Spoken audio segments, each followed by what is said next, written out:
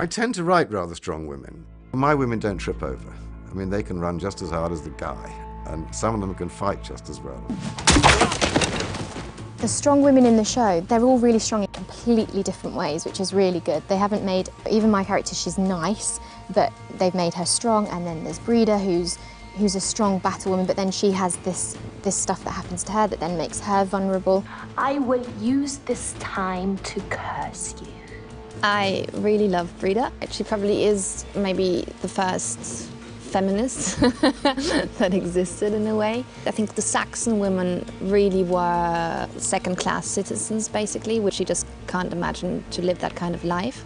I won't become a Saxon woman. She totally stands up for who she is. She's really strong. She says what she thinks. She's a really good thinker. She's a good planner, but she's also a good fighter.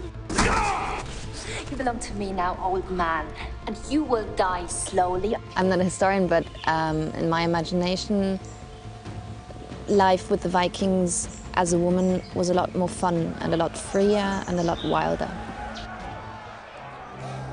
Throughout the story of The Last Kingdom, there are a lot of strong women, Ellsworth included. She's got very good political mind, so a lot of the time it looks like Alfred has made a decision, but he will consult her. Behind this great man, there's an amazing woman who's also his partner in crime, if you like. This interruption cannot be allowed to go unpunished.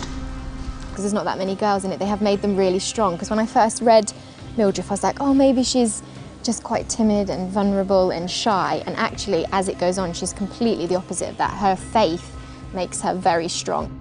It shows women in a really true but really strong, good light. Will you be resting with your family or with the animals?